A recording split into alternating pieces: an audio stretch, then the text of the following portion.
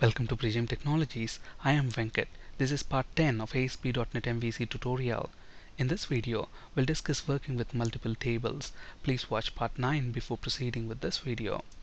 In SQL Server database, I've got these two tables on the left hand side. We have tblDepartment table which has got departments data, and on the right hand side we have tblEmployees table which has got employee data. Now using these two tables, I want to build an MVC application in which departments list page should display the list of all departments that are available in tblDepartment table.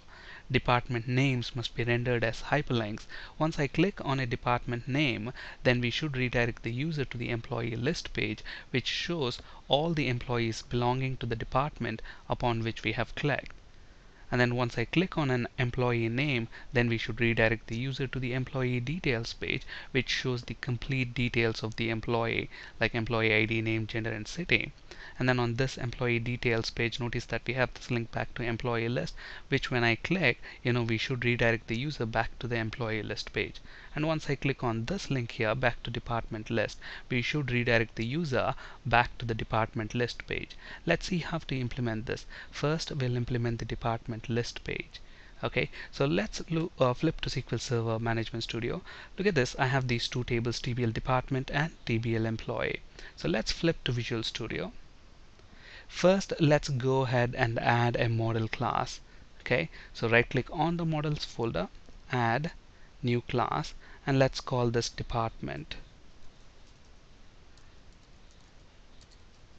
Department.cs, that's the name of the class file. So our class is going to be department class, and if you notice the department table, it has got two columns, ID and name. So let's go ahead and create two properties. So public int ID, and let's have the get and set accessors. And along the same lines, let's go ahead and have the name of the department, which is going to be string. And then look at this, a department can have multiple employees. So we are going to have another property here. So public list of employee, and let's call this employees. So a department can have multiple employees. So using this property, we are going to retrieve the list of employees who belong to the given department. Okay, so we have our department model object already. So let's go ahead and build this solution so that we'll have this department class compiled. So that's the first step to do. Okay, and this department class should be mapped to tblDepartment table, and to do that I'm going to use the table attribute. And if you remember, table attribute is present in system.componentModel.dataAnnotations.schema namespace. So I'm going to use the table attribute now, and then we are going to specify the name of the table, so which is going to be tblDepartment. Let's copy the name of the table. Okay, so we have our department model class right now. And then the next important thing to do is, if you look at the employee context class, at the moment it's only retrieving the DB set of employees. We also need to retrieve the DB set of departments as well. So let's add another property to this employee context class. So, and I'm going to call that DB set of department, and let's name the property as departments. Okay, so that's the second change. Now let's go ahead and implement the department controller class, and to do that, right click on the controllers folder, add controller, and let's call it department controller. Let's click add, so that should add the department controller class for us. And then I'm going to make use of this default index action method here. So what we need to do, we need to create an instance of employee context class. So where is this employee context class present? That's present in this MVC demo.models namespace. So let's go ahead and import this namespace in our department controllers class file.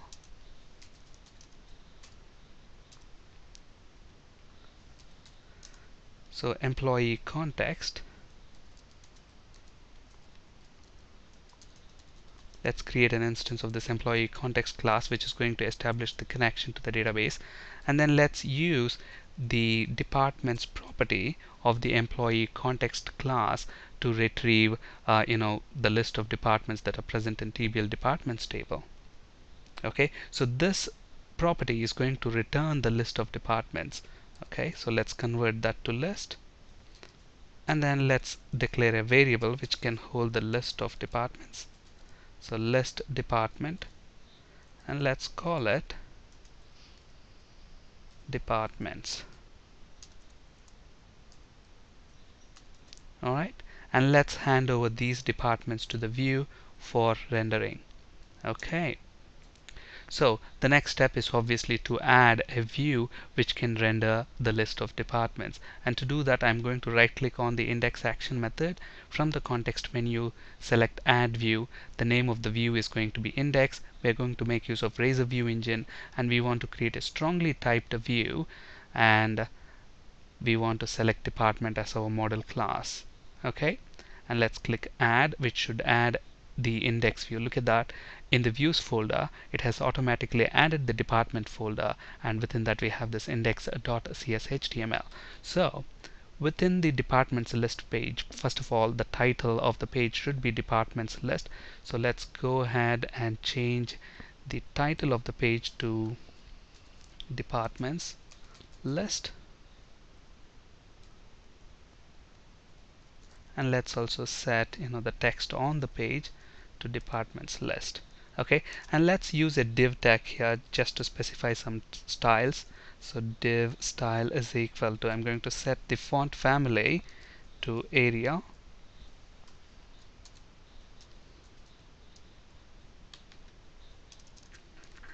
Okay, let's go ahead and use a using statement so that we don't have to use the fully qualified name of the department class every time. So I'm going to get rid of that fully qualified name there, and I'm going to use using MVC models, MVC demo.models. Okay, that's the namespace, and the department class is present within that namespace. Okay, so we know that to this view we are actually handing over a list of departments. Look at this. This is actually a collection of departments. But if you look at our index.cshtml at the moment, we are only getting one department object. So we are expecting, we are actually passing a list back. So I'm going to set the model as IEnumerable of department. Okay, so now what we need to do, we need to loop through this list of departments that this view is going to receive, and then we want to display the department names. Okay, and if you remember in the previous session we discussed about using HTML action link helper to generate the hyperlinks for us. Okay, so I'm going to go back to the employee index view of the employee controller, and I'm going to copy this code and then use it within our departments page. So I'm going to copy this, and then let's paste that within our index.cshtml of the departments folder. Okay, so for each department, because this view is going to receive list of departments, so for each department, let's call the object as department. In model, what is our model? It's a list of departments. So we are looping through each department, and what we are trying to do, we are actually look at this.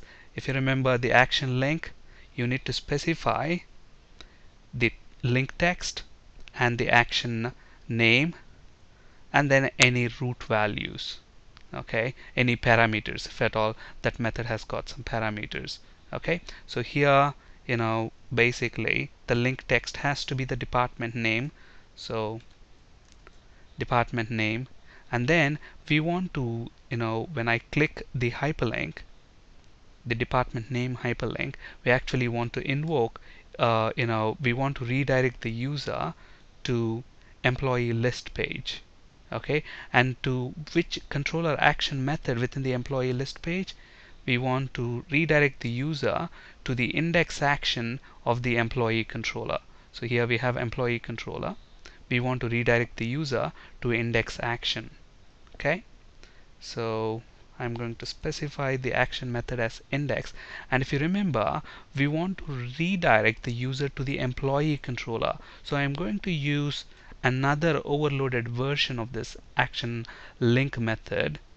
It has got several overloads. We discussed about them in the previous session. Look at this, there are 10 overloads. Now when I click this department name hyperlink, we want to redirect the user to the index action of the employee controller. Okay, so here we also need to specify the controller name as well, and to do that, look at this, there are several overloads. So I can use an overloaded version where it takes the controller name as well. So I want to redirect the user to employee controller, and then look at this, I need to specify the root values as well, because look at this, when I click on a department name, then we redirect the user to the employee list page, and we want to, on that page, we want to display the list of employees belonging to the department on which I have clicked. So to the destination page, we also need to pass the department ID. Okay, so that's going to be the parameter. So I'm going to call this for now department ID. And then how do we get access to the department ID? Use the department object. So department ID is equal to department dot ID. Okay, so that should do. So let's go ahead and run this now and see if the department names will be listed as expected. So we want to go to the department controller and index action method, which should display the list of departments. Look at this, I get the list of departments as expected, and when I hover my mouse over, look at that, I'm actually getting, it says localhost MVC demo department, and it says question mark length is equal to 8. It's not actually working as expected. Why is that? That's because if you look at the overloaded version we are using, we are actually using the wrong version of action link HTML helper method.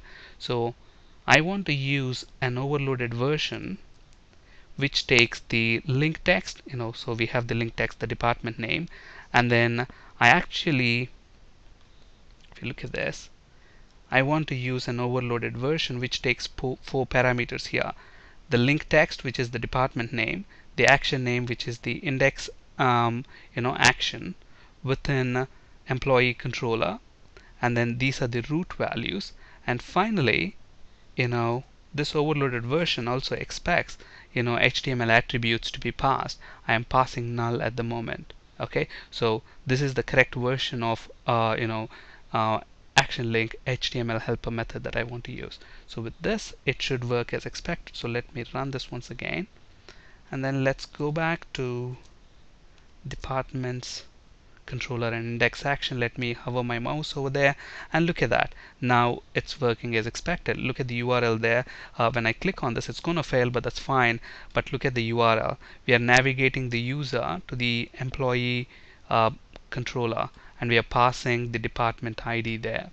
Okay, so the index action within the employee controller now needs to receive department ID parameter. So let's go ahead and pass that. So I'm going to call this department ID, and then look at this employee context object is going to retrieve all employees. We don't want all employees, we want to filter the employees based on the department ID, and to do that I'm going to use a where clause here, the link extension method, where the employee, such that employees department ID. Look at that, now I don't have the department ID property in the employee object at the moment. So let's go ahead and add that property to our employee object, the employee model class. So let's go to the employee model class, and then I'm going to add here the department ID property. and that's going to also have the default get and set accessor. Alright, so now let's come back to the employee controller index action method. We want to filter the employees based on the department to which they belong. I'm going to use the where clause for that, where employee such that emp.department ID is equal to whatever we are passing into this controller action method. And we convert that to list, and then we hand that list to the view. So now we are filtering. Okay, so now let's go ahead and run this and see if it works as expected. So let's navigate to department controller index action method. So let me click on the IT department. So now look at that, I get all the employees that belong to the IT department. So let's go back, click on the payroll department. Look at that, I get the employees who belong to payroll department. Now the rest of the workflow is already implemented. This page we have implemented in the previous session. Okay, so when I click on this back to list, I'm going to go back, but then look at this. The problem is when I actually click on this back to list, look at the URL. It's going to the index action of the employee controller, but then if you remember, the index action of the employee controller expects a department ID to be passed back, which we are not doing at the moment. So let's go ahead and change that. So within the details view of the employee, let's go ahead and change this here. So we want to send the user back to the index action of the employee controller, but then we also need to specify the department ID, because right now we are filtering the employees based on the department to which they belong. So here the model here is actually the employee object, and if you remember, employee object has got a department ID, so all we need to do here is to pass the department ID. Okay, so how do we pass the department ID? So new, and we specify department ID is equal to @model dot department ID. That's it. So this should fix that issue. So let me run this once again. Let's go back to department index. Let's click on HR department. So we are on the employee list. Let's click on the employee name, and we are on the employee details page. Now look at this. When I click this, I go back to that department, which is the HR department. Okay, now here we need to implement another link. When I click on that link, we need to redirect the user back to the department list. Let's see how to implement that. So let me copy this and then use it within our index action, index view. So now look at this. We want to go back from the employee list to the department list, and how do we get the department list? We have the index action within the departments controller, so we need to redirect the user back to the index action of the departments controller. And to do that, so I'm going to go to the index action. We also need to specify the controller name. To which controller we want to go? We want to go to the department controller. And we don't have to specify any parameters for the department index action, because it's going to list all the departments. So I'm going to get rid of this one. And if you look at the overloaded version that I'm using, so I'm using the one which takes the link text, this overloaded version, link text, action name, and the controller name. Alright, now let's go ahead and run this. We should have everything working now. So I want to go to department index, click on the department. We should have the employees belonging to that department. I click on this one, it should go back to the department list. So click on IT department, go to that employee, back to list, back on IT department employees, back to list, the complete department list. On this slide, you can find resources for ASP.NET, C# and SQL Server interview questions. That's it for today. Thank you for listening. Have a great day.